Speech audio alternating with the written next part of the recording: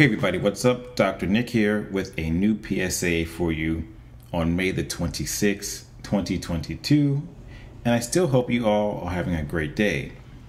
And this PSA is more of a question. And it's this: can all women squirt now? And the reason I want to ask that question is because over the past few months and past few years, I keep seeing these articles come out, typically written by other women who are saying, yes, you too can squirt. Let me teach you how. And if you do these 4 or 5 things, at the end, you should be able to squirt. Let's talk about that today.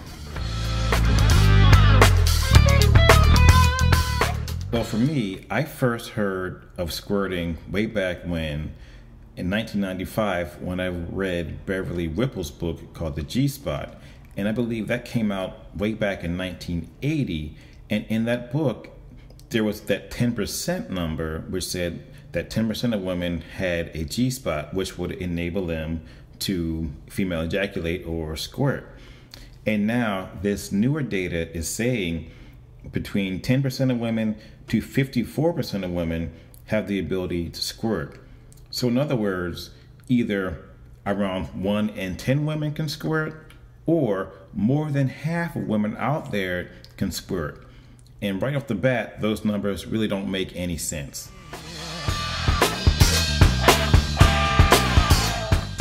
So very quickly, let's talk about biology here just for a hot second. And it's believed that the fluid that comes from squirting originates in something called the Skene's glands. And just like women come in various sizes, these Skene's glands also come in various sizes. Some are extremely tiny to the point of almost being non-existent, and others are larger. Therefore, you would think the Skene's glands that are larger are able to hold more fluid. So this is my opinion here. So if you are able to stimulate the Grafenberg spot or G-spot, and she has an orgasm, it may cause the muscles around the Skene's glands to contract, and therefore it will expel fluid. So here is where biology actually comes into play.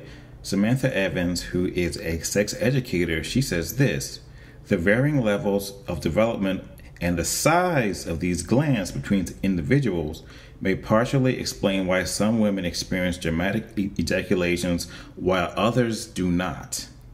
And to take this a step further, there was an article written by Dr. Jessica Shepard, MD, in Essence magazine, and she had to say this, quote, "Every woman can't learn how to do it. Either you have what we call an ejaculation or squirting gland, or you don't. If you don't, then how are you going to increase your ejaculatory fluid that you make? That's why it's hard. How would I tell someone to increase it?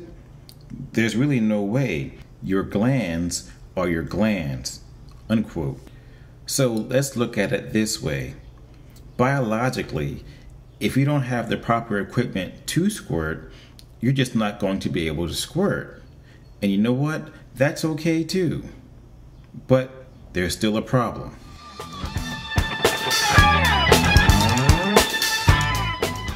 But one of my main concerns is this: I wonder if women are being put under undue pressure to squirt, to the point where squirting is now being baked in to the sexual script of this society.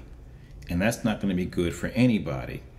But think about it like this: because in porn, you see women squirting up in the air 7, 8, 9, 10 feet, but as I said earlier, Skene's glands are different sizes. So it's very possible that your partner or a lady may have very tiny Skene's glands, and the partner is stimulating her G-spot, and she actually is squirting.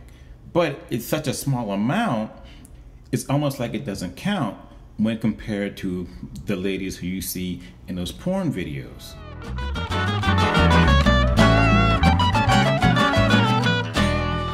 So in closing, I want to make 2 quick points.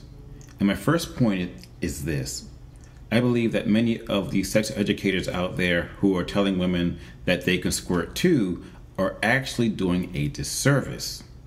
Because biologically, no matter what they do, some women will never be able to squirt. And my second point is more of a question. For those women who are unable to squirt, how are they going to feel? Especially when their partner is putting pressure on them now to squirt, and biologically they are unable to squirt. So, to some of these sex educators out there, please be careful in the messages that you are putting out. So, on that note, I'm out. You guys have a great day. Stay tuned, and I'll talk to you soon.